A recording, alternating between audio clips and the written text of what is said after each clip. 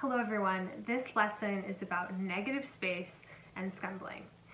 So negative space is the space around an object or between an object. You can kind of think of it like the pockets of air around things.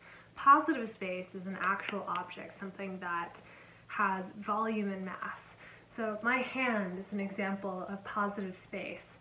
Negative space would be these pockets of air between my fingers, around my hand.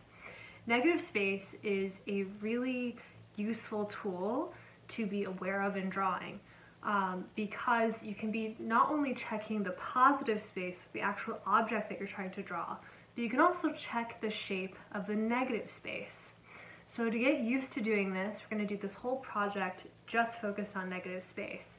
We're going to make a drawing of something botanical, so it could be a tree or some type of plant. The trees right now are perfect for this because many of them have lost many of their leaves. They have big pockets of negative space to work with.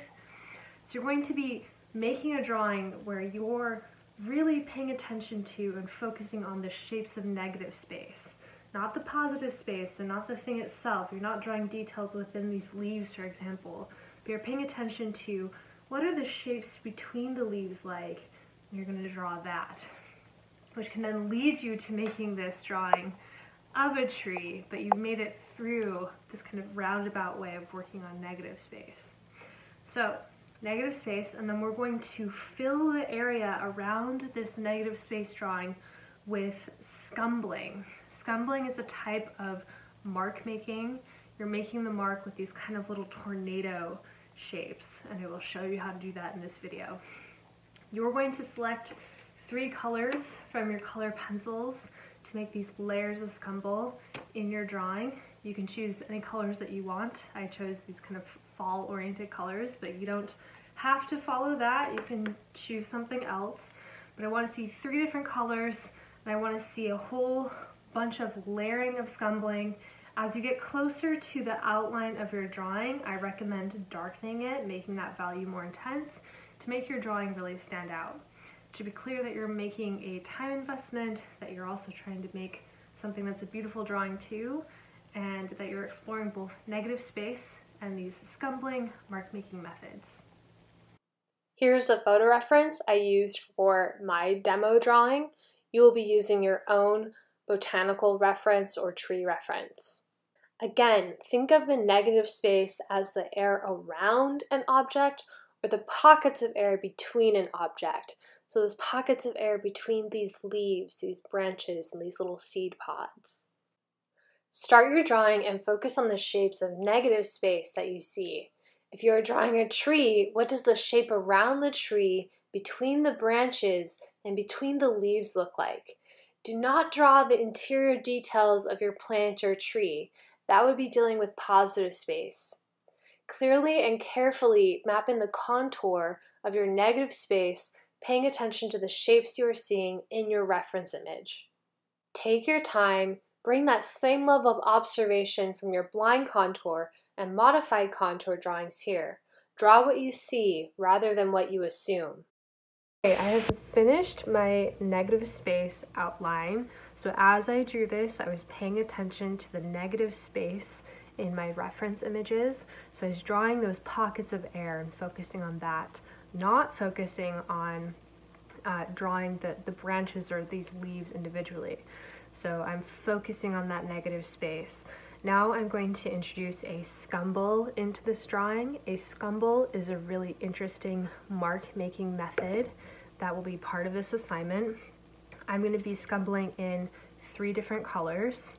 You can choose the colors of your own choice. You don't have to be using yellow, red, and orange, though I chose this to go with this kind of fall theme. So a scumble is a when you're doing a motion like this down onto the paper. Okay, so scumbling exists in both drawing and painting, and it's kind of this almost sort of like tornado-like form that you're putting down onto the paper. So it's great for establishing a sense of atmosphere, a kind of misty quality, And you could do a whole drawing just using this kind of mark making method. You could draw anything, and you can still have that drawing read accurately, just depending on how you handle things like your composition and also your value.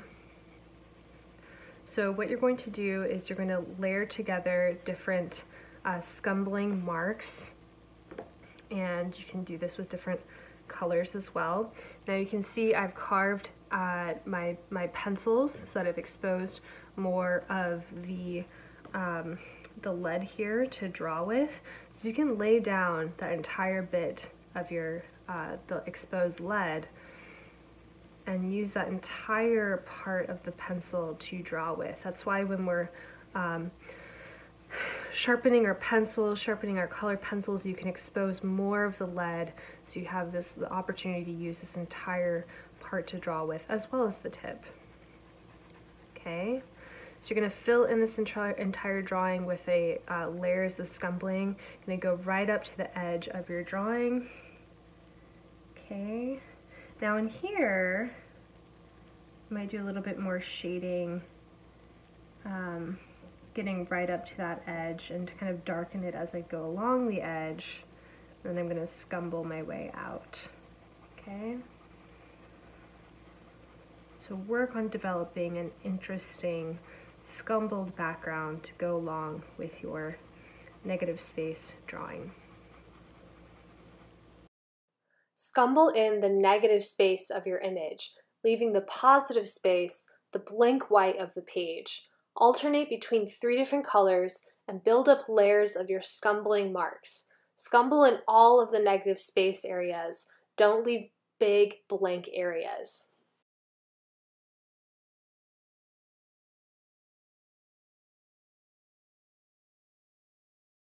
Okay everyone, I'm switching back to a real-time video for a moment just to re-emphasize something. So with a scumble, you can both do a larger mark like this, using the whole side of your pencil, and then in areas where it's smaller, getting into more detail, you can hold it more in this tripod grip, so I'm gripping it like I would be writing. And I'm still doing a scumble, but I can do it smaller, more condensed. I'm still making that kind of tornado sort of mark down on my paper, but I can do it in a kind of more detailed way.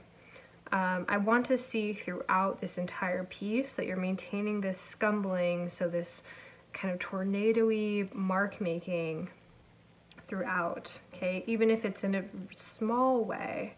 So you can have a variety in the size. You can layer these marks more to build up the value, to darken areas. You're going to want to, around the areas of your line drawing, darken it to emphasize that form. So you can see I've done that around this kind of leaf shape, and it's making that stand out more, okay, especially in these little areas right up next to the drawing. So you want to intensify value in areas that you want to stand out more, and you can do that both through pressing harder and also layering the marks more. So again, one more time, remember, you can do small scumbles, and you can also do larger scumbles, bigger shapes, marking down on more of an area. In the final stages of your drawing, make sure that your negative space drawing is still showing clearly. You can darken the area near your contour lines with a harder application of your colored pencil, through more layers of colored pencil, and through smaller and tighter applications of the scumbling marks.